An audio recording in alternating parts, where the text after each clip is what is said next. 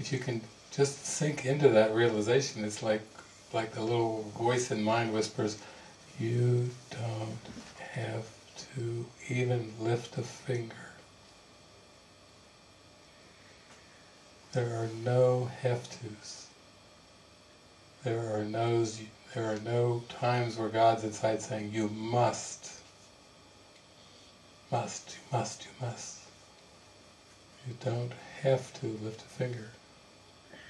When he says, I need do nothing, he means I need do nothing. No doing ever has to come out of a sense of need. If you're done through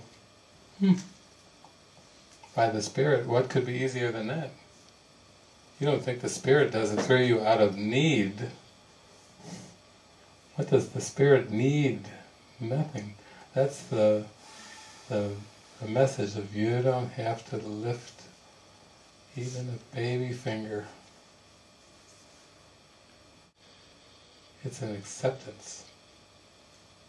And the doer just is not in line with that simple acceptance. Grace is that it's already done. Grace is, it's a free gift. Free. Free. No cost. In a practical way, where is this all heading? It's just heading to you being the real you in this moment, being spontaneous, having a spontaneous life. That sounds pretty good. Instead of a rigid, ritualistic, segmented, structured, planned out life, just a spontaneous life. You can start to feel the energy of that. If I started to suspend all of those future plans for a moment, just suspend them, say, okay, all right God, all right Holy Spirit, I'll give you a crack there, I'll give you a shot, show me what you got.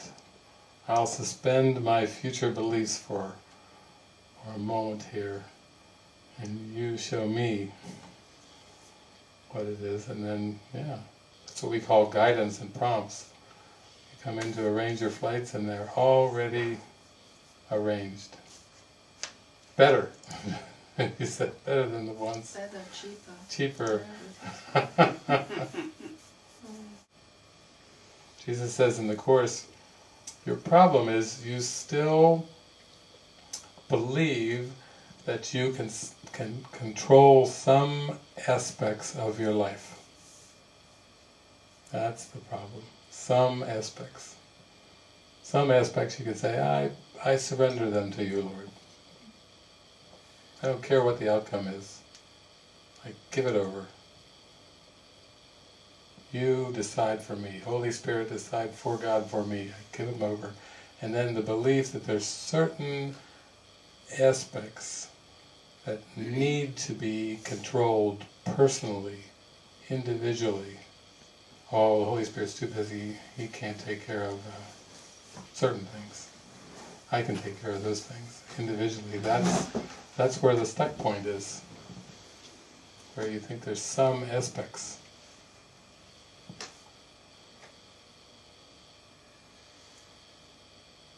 And you see that a lot, where people seem to go through a period of relinquishment and they let go of certain kind of control here, here, here, here. But maybe they want to keep control of the bank account. Or maybe they want to keep control of the body image, of the body's weight. Or, when they've done studies of anorexia and bulimia, when they've done those kind of studies and researched it over and over and over, what they find when the researchers go deep enough underneath the anorexia and the bulimia, guess what it is? Control. The people that go through anorexic bulimia issues around their body weight, they feel like a lack of control. in their life, and they're going to be damned if they're not going to control some aspect of the world. They may not feel like they can control their parents, the society, their life circumstances. They may feel like a victim of the world in all aspects, but they're damned if they're not going to control the weight, and therefore the bulimia, the overeating, or the anorexia, the refusal to eat. That's what the research shows. Is there's a control issue going on underneath the surface issues, whatever the surface issues seem to be.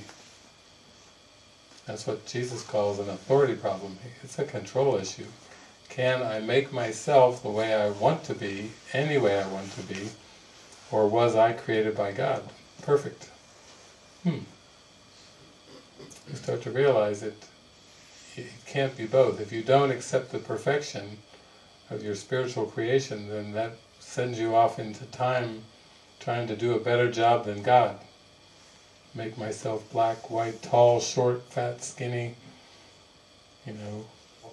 When the mind starts to let go and let go and let go of a lot of aspects of this control, it still wants to maintain a sense of control because it wants to maintain a sense of identity, individuality. There's no control in an abstraction, but I know I use anorexia and bulimia, but another one is smoking. And when they do studies on smoking and all the different aspects, and they go down, and I've had this conversation many times, people start to let go and relinquish control of many, many aspects of what seems to be their life in this world. That cigarette is like, I'll be damned if I don't have control over smoking. Like I'll choose whether to smoke or not. And that, they can call it whatever they want. It's not really, the nicotine isn't it. The nicotine really isn't the addiction, it's the control underneath in the subconscious mind, wanting to be in charge of identity. That's where the issue is.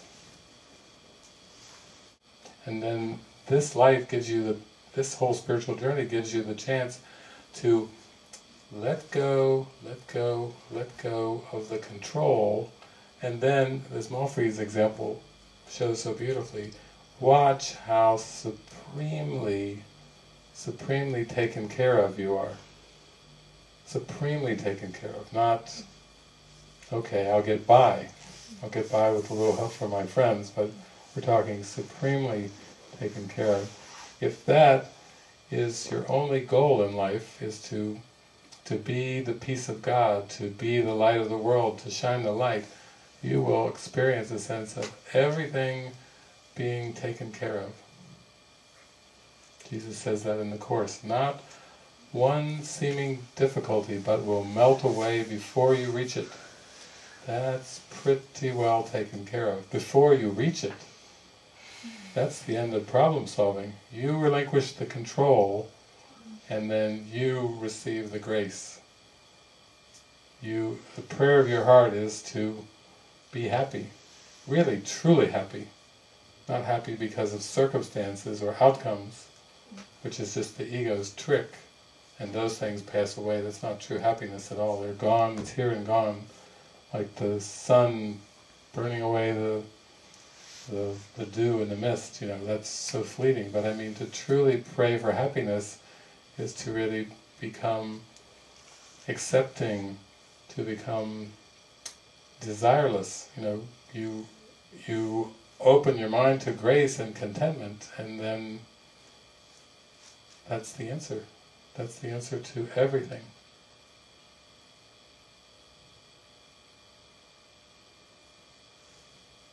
It's very subtle on a spiritual journey, because you take steps and you start to feel that care there, and the ego can't stand that you absolutely have to do nothing and you're completely taken care of. The ego cannot stand that. The ego always comes in with you gotta work for it. work, work, work, work, work. There's no work in heaven. Why do you think the forgiven world would be work? So when you get into that ease of just being taken care of, well, it feels a little more surreal when you get into that trust. It feels more like a fairy tale. I think, remember when we would always read the fairy tales and, I was saying, you never hear the concerns in the fairy tale, Did you lock the door? How many times do you hear that in a fairy tale? Right in the middle of the dialogue of the fairy tale, did you remember to turn the light off? Or did you remember to clean the kitchen? Or, all the little hundreds of little worrisome, little niggling thoughts, they're never in the fairy tales. Fairy tales don't have those. They're eliminated from the fairy tales. And in one sense that's what happens. The more trusting you become in divine providence and divine grace, then your life seems more like a fairy tale. It can seem to some unbelievable. That's no life. You tell your life story, that's a fairy tale. It's a fairy tale. Thank you, yes. It does feel like that, yeah. Yes. Fairy tales can come true. It can happen to you. We're here for practical instruction, people. And I'm talking about fairy tales. Yeah. It's funny, that which seems the most impractical to the world ends up being the most practical. Yep. Ease. Who ever told you that your life experience could be ease, divine ease,